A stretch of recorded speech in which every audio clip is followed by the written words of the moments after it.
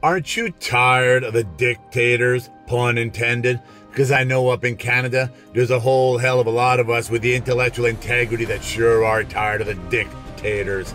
You know, the kind that lied about the economy, that fabricated about the Freedom Convoy, that even tried to entice and induce their justice minister to corrupt with them, but that justice minister had the cojones to stand strong against them and walk away from a golden pension.